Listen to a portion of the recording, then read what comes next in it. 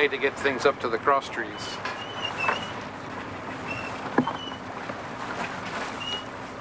Will we see whales today? You'll have to ask Dr. Abrams that. Is that Ann? She said I could call her that.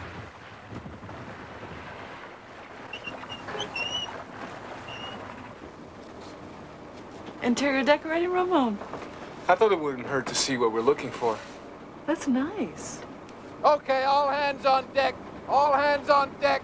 Let's get these sails up, get underway. You and Rebecca get the staysail halyard. It's Rachel. Staysail? Halyard?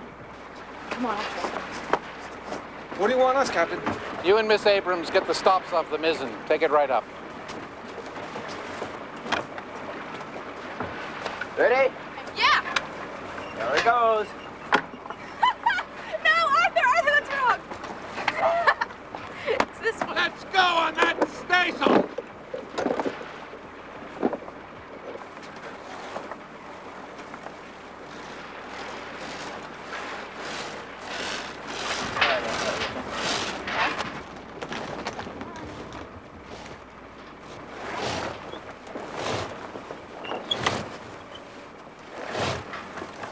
Grandpa, can I help? Just stay out of the way. Raquel, get that lacing line off the main. It's Rachel. It's cleated, Arthur. Read it.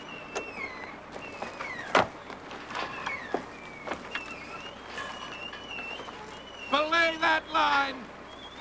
On the double, Arthur. Let's move.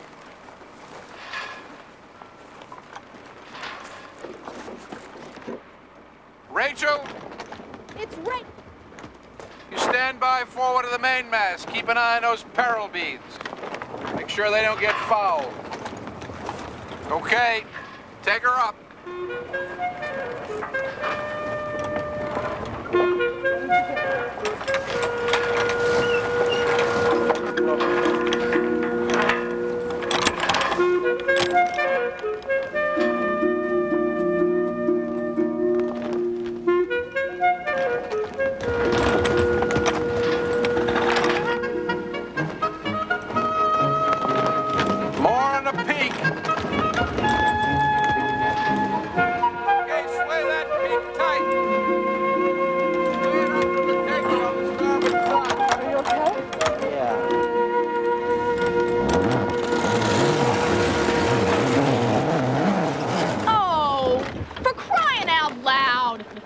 Stand there, get that staysail back up.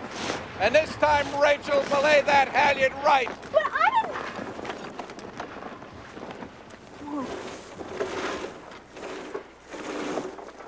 I'm sorry, Rachel.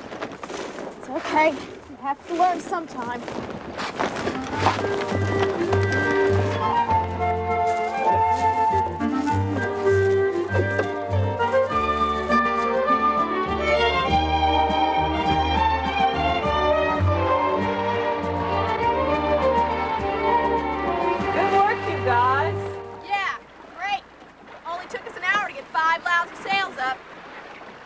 Amen. So what happens next? Lunch. What are you gonna put on all these? Peanut butter. Holy chickens! That's all peanut butter?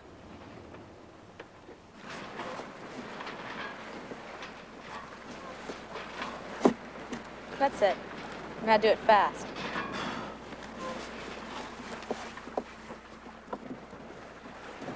So your parents have their own boat? They don't have anything. They're separated. My father has an ocean racer. I crew for him. Like this one? Are you kidding? Arthur, a racing sloop is like a Ferrari. This thing is a truck. Here comes lunch. Hey, Man, lunch. I'm starved. How can you go to college? It's a college for the deaf. Everybody there is stuff? Just about. What's so funny? Good. What's so funny? It taught you really do peanut butter. Swallow this Can you read that? Should I sign? Oh, no, I can't read lips. Okay. All right, in the next month, we'll gather information in this area about humpback whales and about the ocean. Now, we'll study the whales' behavior, we'll count them, identify them, and we'll measure the ocean temperatures, and we'll study the bottom profile. That's all? Today, with any luck, you'll see your first whales. The humpbacks are returning from the winter mating grounds in the Caribbean, and they've eaten nothing for almost 4 months. They're running on empty. Hungry. They concentrate where the food is, up here in the shallow areas called banks. We'll be spending most of our time on George's Bank, but today we'll be here on Stellwagen Bank, and we should see whales. In June. You're right. We're getting close. Be careful up there. Now, the way you recognize a humpback whale is by these long white flippers, the bumpy head and chin, the small dorsal fin, and the black and white pattern on the underside or the ventral side of the flukes. Now, these fluke patterns are key. If we couldn't identify individual whales, we couldn't learn about where they go, or how fast they travel, or about mating behavior or anything. But we're lucky with the humpbacks. Their fluke patterns are as good as fingerprints, different for every whale. You really mean we can tell one whale from another? Sure, you'll probably learn to recognize a few by sight. When we get good photographs of the flukes, we compare them to the ones in this book. It's like a catalog of humpbacks. So they each have an ID number? Yep, and some of them have been given names. Like, for example, 0036 is known as Salt. Sally Rule says there's whales 2 miles ahead! Wait a sec, they're still 2 miles off and we have a few more things to discuss. On the other hand, we could do it up on deck.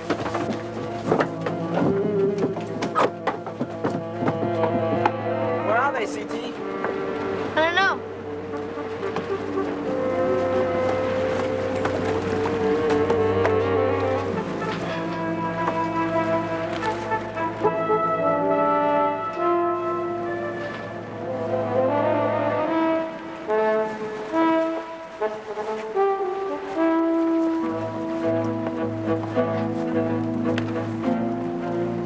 Rachel, where are they? I don't know. I can't see him. Okay, you all know your jobs? You and I concentrate on behaviors. If there's more than one whale and they're not together, you take the stern and the port, and I take the starboard and the bow. Right, good. I record all observations in time as you call them out. Right. Now, Ramon's going to be taking pictures from the deck, and Sally Ruth from the masthead. They'll be calling out to you, too. What if I get behind? We'll throw you overboard. Look, it's easy to get distracted once we are on whales. They're exciting and fun, and we can forget that we're here to make scientific observations. Look, I see one! Over there! Right, CT. That's a blow. Did you see it, Arthur? About 300 yards off the port bow. It's gone. Where'd it go? It dove, CT.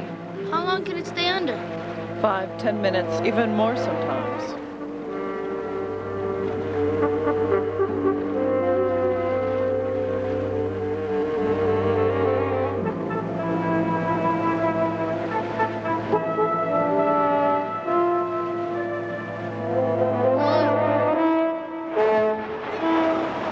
Unbelievable! Oh, look, again! Wow!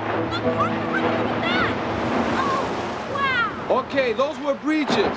We have 2 apparently adult animals, and they breached first at... 1523. Breaching! Off the starboard bow! Hey, why do they do that? We don't know for sure, but we've seen them do it 50 times or more in one bout. Oh, man, will you Hey, look at that? buddy, you see that? Breaching! Over there! Holy smokes! Double breach off the starboard beam. I'm telling you, over there! Hey, Grandpa, look at that one! Arthur, roll 2, frame 27. Got it. Ann, what's that called? Lobtailing.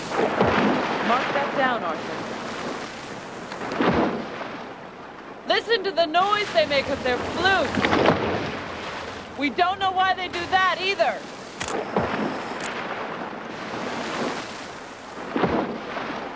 Are they mad at us? It's possible. Well, we've seen them do that from a long way off, so it isn't necessarily because of us.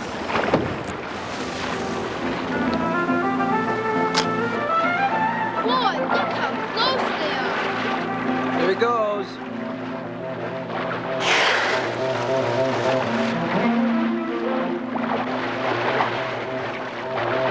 That's tail slashing, Arthur. Rounding out. Another one. Rounding out. Arthur, roll 3, frame 14. Got it. Do you recognize that one? I think so. We'll know for sure when the film's developed.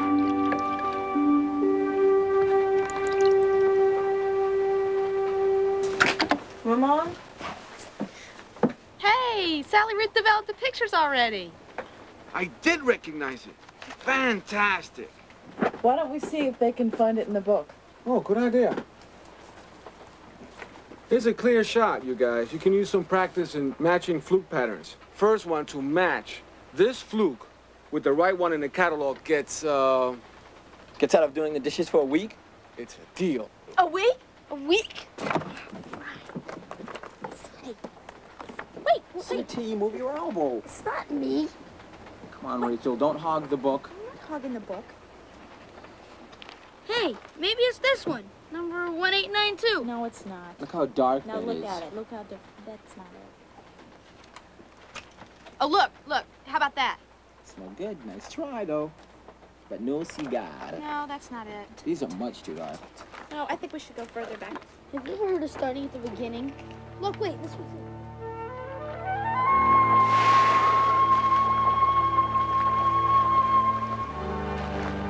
Boy, this is really hard. We'll never find it. There are 1,000 of these things. This is impossible. They all look alike. No, they don't. Hey, look at this. Nah, this is a waste of time. Wait a minute. No, it isn't. It's number 0159. Look. Yeah, okay. What's that? It's a program we're working on to help us identify flukes. Steve, we divide the flukes into 14 sectors. And then we tell the computer the coloring, which means whether it's black or white, and any markings on each sector. We choose from this list. These are all the coloring and marking possibilities. So the computer already has this information for each fluke in the catalog? Right. And it just quickly compares the black and white patterns and the markings from all the sectors, and then it gives us a list of the most likely choices. We still have to make the final choice by eye. Now here's the computer's list for the same whale you've been trying to identify. It is? Look, I told you number 0159 is in there. Yeah, he's right. Vintage 0159. Yeah, that was Fringe. She's an old friend. We've seen her 3 years in a row. I don't believe it. Yahoo! No dishes for weeks. Ow! Get out of here, you lucky little fairy.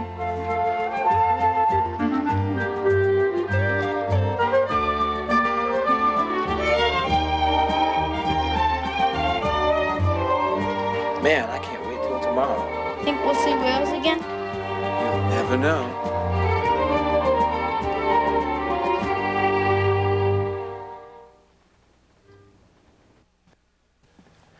Hi, my name is Mark Graham, and not Arthur Spencer. Arthur Spencer is just a character in Voyage of the Mimi. I enjoyed playing him because I got to travel around, meet people, and especially see whales, which brings me here, to Provincetown, Massachusetts.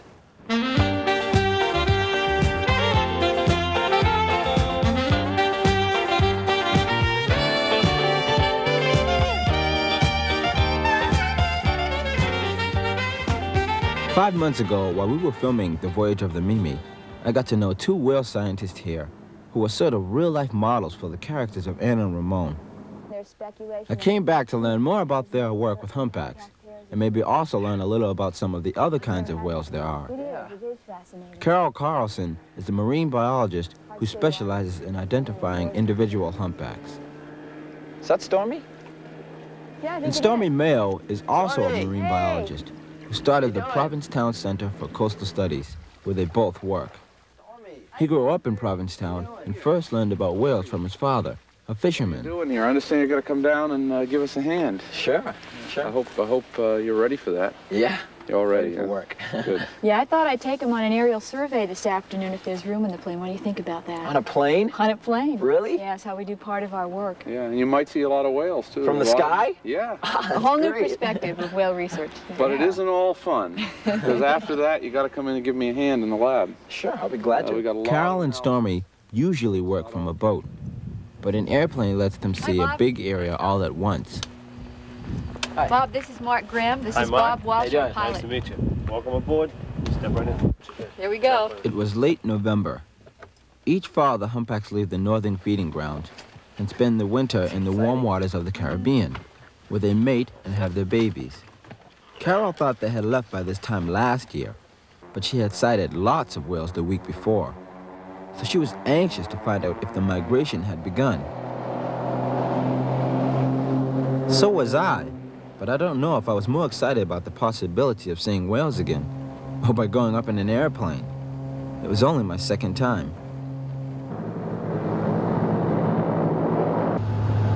What we're basically doing, Mark, is trying to get as many observers as possible to look for a spout or a splash of water or the back of a whale, anything that would indicate the presence of a whale. Right now we're flying. We flew all over Stellwagen Bank. It was great fun, but there sure weren't any whales. It looked to me like the humpbacks must have left. Then Carol saw something in the distance. We've got a spout off the port side. It's out at about 7 o'clock. The whale's still on the surface. It looks like one individual.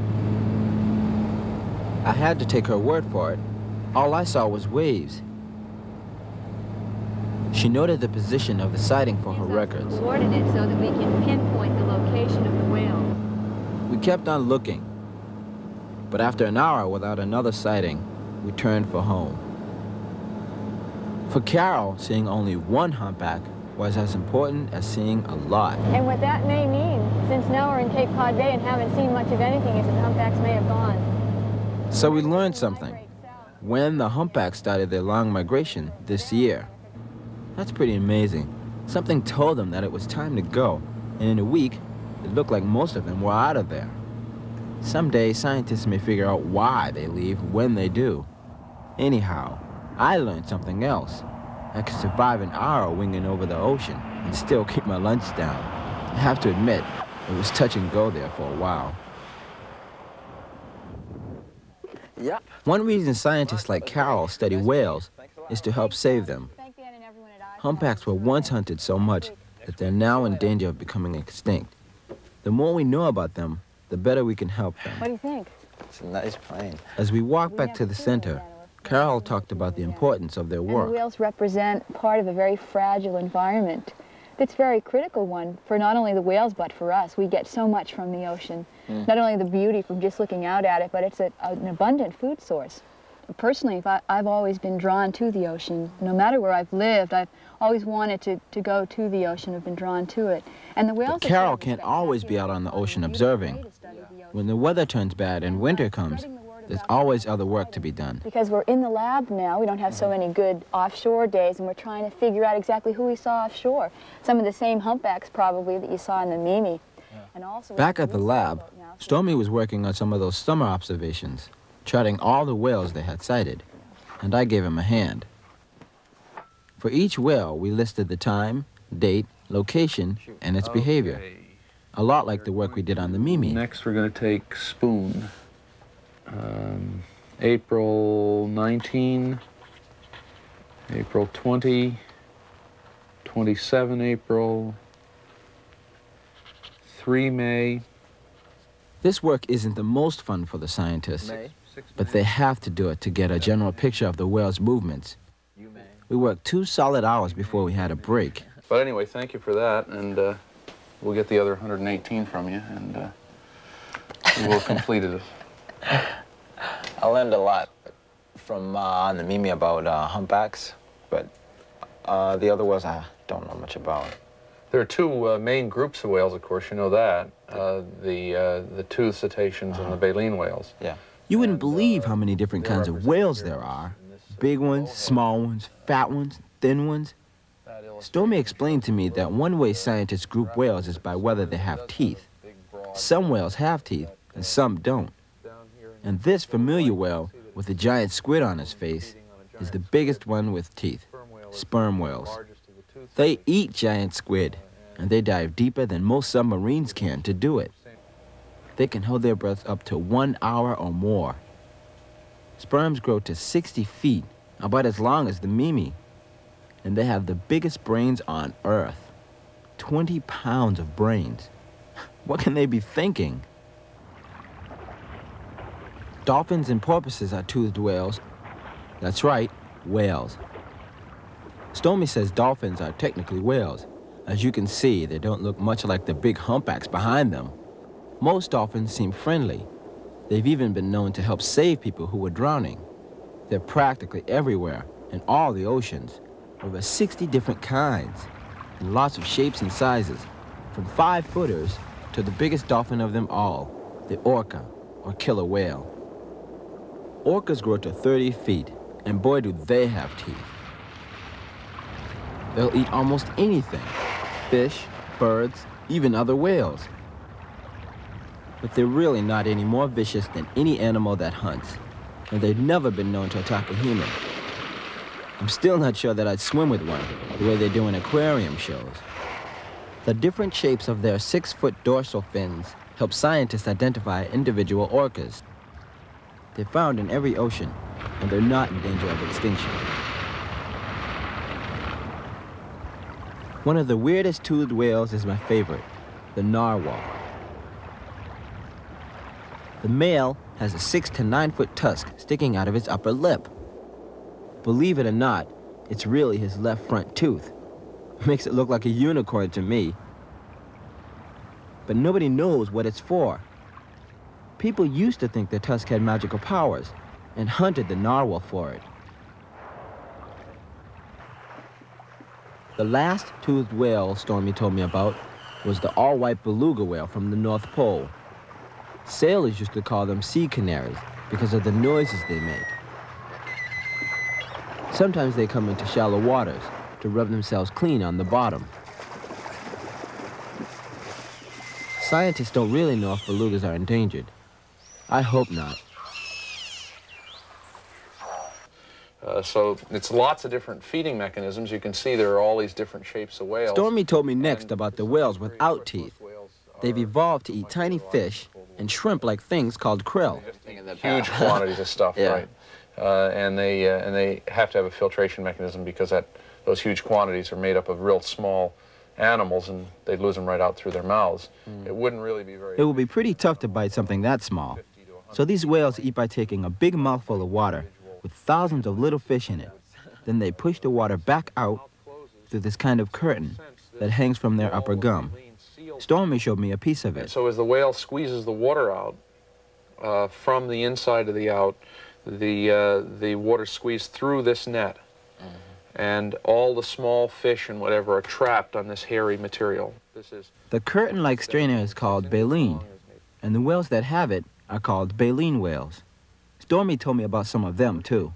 That big dark one up there, the right whale, is in the North Atlantic. One of the strangest-looking baleen whales is the right whale. All right whales have growths on their heads, called callosities. No one knows if they serve any purpose for the whale, but they help scientists tell one right whale from the other. Right whales got their name from old-time whale hunters. They thought it was the right whale to hunt because it was so slow and easy to harpoon. It also produced a lot of oil. Too bad. They were so right, they were almost wiped out. Scientists think there may be too few left for the population to recover. One baleen whale that is recovering from near extinction is the gray whale. Whale hunters thought grays were the most ferocious of all whales. A lot of times they attacked the whaling boats after they were hit by a harpoon. They're friendly enough when no one's shooting at them.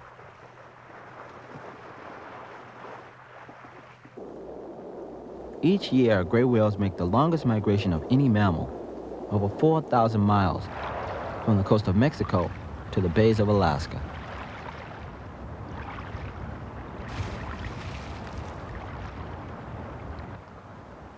The biggest baleen whale is the blue whale.